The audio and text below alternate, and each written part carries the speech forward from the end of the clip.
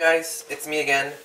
Um, so it's my day off and I want to make a whole bunch of stuff. So today I make juice, and now I'm going to make some guacamole, which I eat pretty much every week.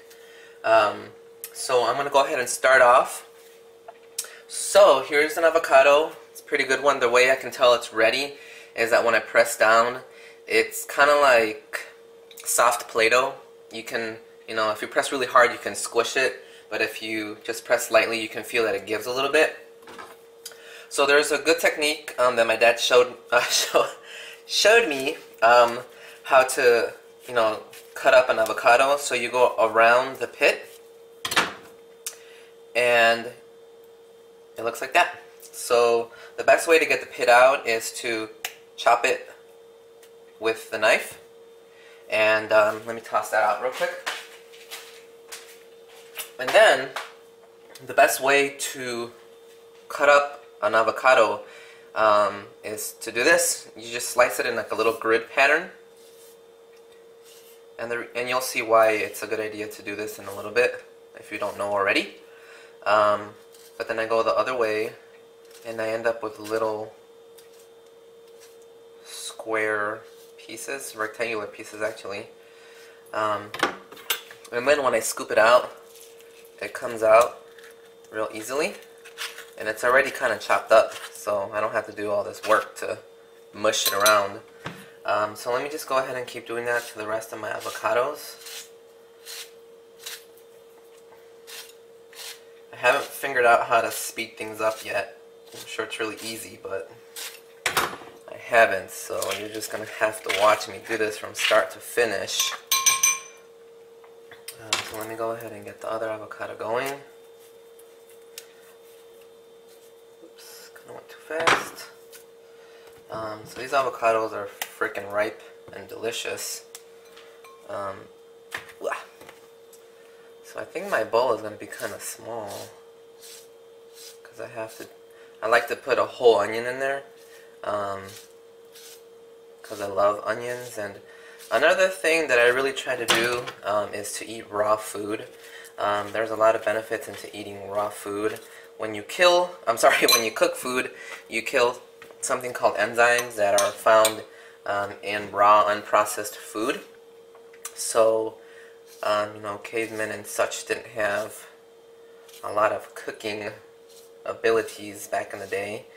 So they ate a lot of raw food, which is really good for you. So like I said, when you don't cook food and you eat it raw, you retain the enzymes, which are lost when you cook food at, I think, 116 or 108 degrees. Anything over that, you lose the enzymes. And yeah, my bowl is too small, so let me get another one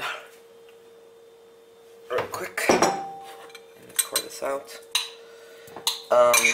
So yeah, I guess you can look up enzymes and you can look up raw food. There's some people called raw foodists that only eat raw food. I love to incorporate raw food into my diet, but I don't, exclusively eat raw food. But I love that I can get some raw food going in here, and guacamole is completely raw. I don't cook anything in here. So let me get this last guy going.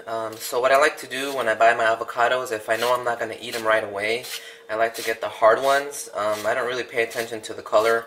As long as it's hard and, it's not soft anywhere, then I'll buy it. And then I usually eat a lot of hummus, so I usually have hummus around, and whenever I run out of hummus, I will eat some guacamole. And this avocado is probably like 4 days old, 3 days old, so it's very ready to be eaten. Let me throw these away. And then the limes, another thing when I buy limes, I always make sure that they're soft. I don't get the really hard ones because when they're really hard, they're not very juicy. But if you do have a hard one, even a soft one, you can roll it around to get all the little vessels or the little, whatever you call them, burst. and ready to squeeze. And I don't squeeze these by hand. I have a handy dandy little lime squeezer that most Mexican families have. So I like my guacamole to be very high in lime juice. So I need a new knife. I just put this guy in here and then I squeeze it. Very easy, right? I'm going to take this sucker to Japan with me because I'm going to definitely try to make guacamole while I'm out there. Avocados are expensive here, so I'm assuming they're expensive over there. I don't really care. So I just add all the lime juice. And that's 2 limes for 3 avocados. I think my voice just cracked. So let me get this out of the way. And then I have a chili pepper here. It's called a chile serrano. And I like to use this one. I don't know, I think my mom used it, so that's why I like using it. But jalapenos are also good. So what I do is I just slice it in half. And then depending on how spicy you want it, if you don't want it too spicy, then you can just get rid of the seeds inside. I'm going to do this over here in the trash. So excuse me for abandoning you for a second. I do like it spicy, but not crazy spicy. So I'll leave the seeds in one of them, and then I'll take it out from the other one. And then I just chop it up again in half, and then again on the other side, so I have 4 matchsticks.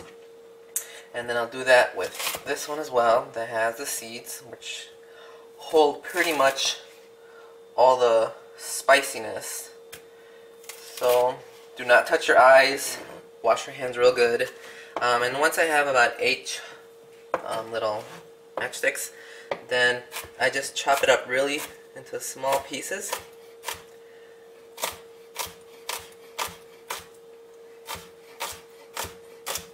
Because I don't want to be munching on a huge piece and then, you know, die.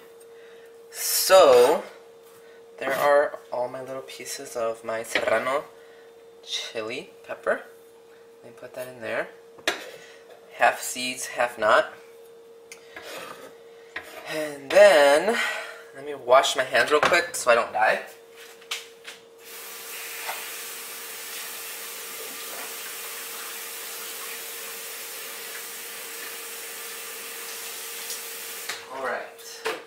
So now, let me cut up the onion, and I like my onion to be pretty chunky monkey, and I like my guacamole to be kind of chunky as well. So these days I don't really mix it and mash it all the way. Oops, I think I found an avocado thingy stem part.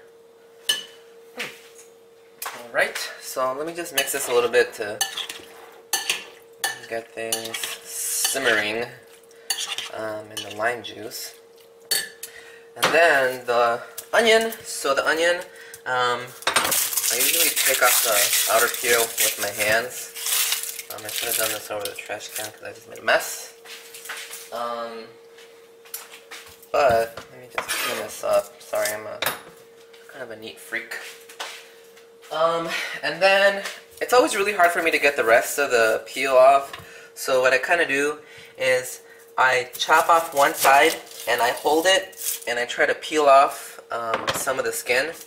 So that what that does is it leaves a little bit for me to easily peel off with my fingers. And then I do that with the other side. And it doesn't always work, but it worked this time, so hallelujah. And then what I do is I end up with an opening here that I can just go around the whole onion. And it's so easy. So then I can just peel off the outer layer, which we don't eat. Maybe you do. And then I chop this sucker up. So I like to do some rough chopping here. And then what I do, I do like it chunky. So then I chop it up like this. I'm not a professional or anything like that, but I do it all the time. So this just happens to be what I do, and then I end up with some chopped pieces of onion. And then let me do the rest. I usually don't use this knife. I have a bigger one, but it's in the dishwasher, and I kind of got lazy, and my eyes are watering. So that's probably why I almost chopped off my finger. Whew. Oh my god, I got it in my nose. So I forgot to mention that one trick to not